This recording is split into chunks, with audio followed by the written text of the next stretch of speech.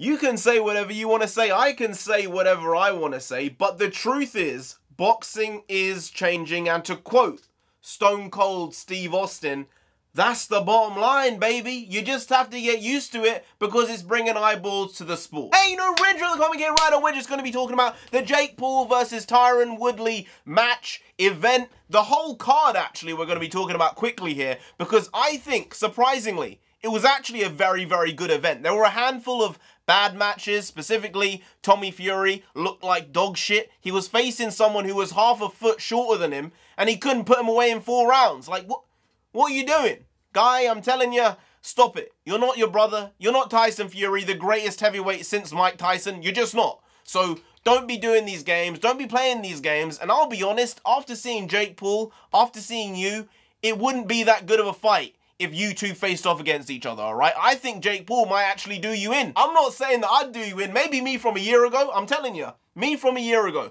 I would have jumped in a ring with Tommy Fury. Me right now, out of shape, injured in multiple places, probably not a good idea. But me from a year ago, year and a half ago, I would have done it. Because the guy looks like a porcelain doll who's not really supposed to be a boxer. He'll complain about Jake Paul being a YouTuber and this type of stuff. He's a bloody reality TV star. That's how he got famous. Like, his boxing skills are not getting him to the higher echelons of the industry. It's because he was on Love Island, a show I do not frequent. It's a show I don't watch. But just the honest truth, just put it out there. You and Jake Paul, pretty similar. Let's just start off with the elephant in the room, the split decision. I don't know what that judge was thinking to give Tyron any type of win in any type of circumstances, because it was pretty clear Jake won the fight. Now, you can say Jake didn't do much in the fight. You can say that.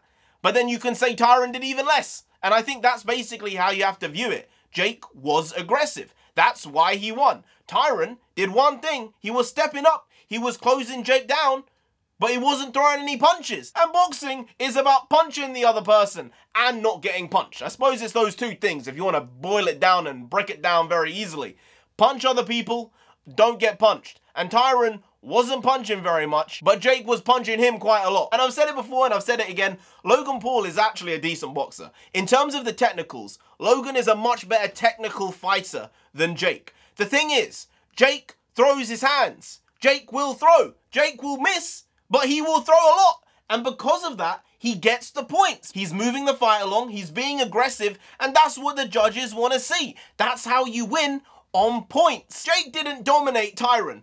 By no means did he do that, but he was more aggressive, he pushed, he tried as much as he could, he clinched sometimes. It's what you need to do to get the win. And I'm telling you, Tyron, don't do it. Don't do the big thing you don't want to be doing. Don't get the tattoo. Don't do it. Don't get that tattoo of I love Jake Paul somewhere on your body, all right? It's embarrassing.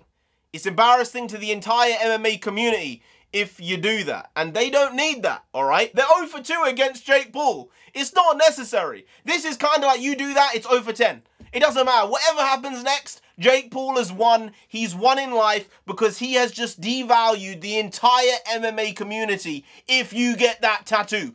Don't do it. I know you want the bag. I know you want to secure the bag. You want the money. But please, don't. Just accept it. Move on. Go. Ride off into the sunset. You got a lot of money. Don't get the tattoo. I understand why you might want to come back, because this is apparently the second most bought pay-per-view event of the year. That's nuts. That's crazy. But it is what it is, and the numbers don't lie. The only thing bigger than it so far was the Logan Paul versus Floyd Money Mayweather fight, and that was money for a reason, because it was Money Mayweather. And I don't think anyone can come close to these numbers. Boxing is a numbers game. Business is a numbers game. At the end of the day, they're making bank. They're making a lot of bank. I don't know if Joshua versus Usyk will be able to top this in terms of numbers. I don't think it can. Joshua isn't that popular across the world. Like in the Middle East, he has some support. In the UK, he's obviously huge, but worldwide, Tyson Fury is the bigger draw. He really is. And I think that Deontay Wilder Fury fight next year might get a good amount of eyes. But it's the third fight. People know Fury is most likely, touch wood, gonna win. And I can't see anyone really coming close to these numbers that the Paul brothers have supposedly got over the past year. It's incredible stuff. And to be fair, Jake Paul's fight against Tyron wasn't actually that bad. And I think it would have looked even better if there weren't a handful of very, very good displays going on during the night. Daniel Dubois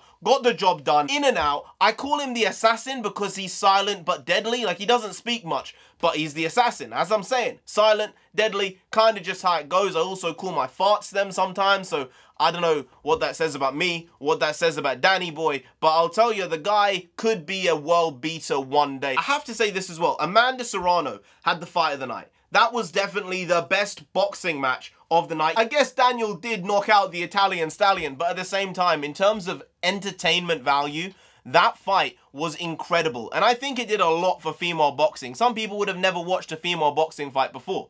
And I think this did a lot of good for that section of the sport. As well as Love getting a victory, I think it was a good card. I think everyone other than Tommy Fury in his fight had a good match. And look, I don't like Jake Paul, alright? I don't hate the guy, he's done nothing to me, but he's a pretty unlikable guy. I don't like him. I've never liked him. Through all the years seeing him on YouTube, he never gave me good guy vibes. Logan seems like a decent person. I think Logan would be a troll of a time to hang out with. Jake, less so. But at the same time, you can't bash the success. I appreciate success. I respect success. And whatever way you manage to get there, I might have problems with the way you did it. But at the end of the day, you're number one for a reason. And you did something right along your journey to get there. So I think Jake Paul is going to be at this for a while. He's going to be improving every single time he fights. He went 8 rounds. He did look a bit gassed. But 8 rounds is 8 rounds. 4 wins, undefeated. You can't really ask for more than that. And to top it all off, Dave and Big Cat were there from Barstool. And that was just the cherry on the cake. The cherry on the ice cream, whatever you want to say there. I do think that that just gave a little more fun to the entire process, and it kind of gave a few elements of the Triller fights without making it so bombastic and ridiculous. Like, this Showtime event was surprisingly well done, especially bringing in those guys. They kind of added a bit of levity, kind of took it away from being so serious at times, and because of that, they were a great addition. Anyway, guys, if you did enjoy this video, please do like, share, comment, and subscribe. Tell the channel down there if you didn't. If you didn't, Jake himself gonna come after you. You don't want that. He's a problem for a reason. He's called the problem kid, the problem child, the problem little prick.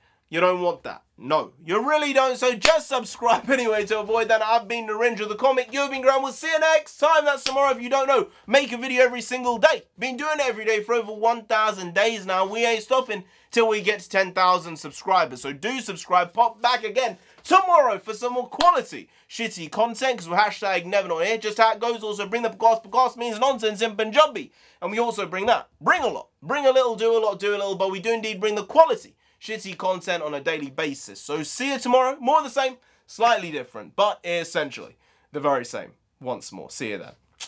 Skadoosh.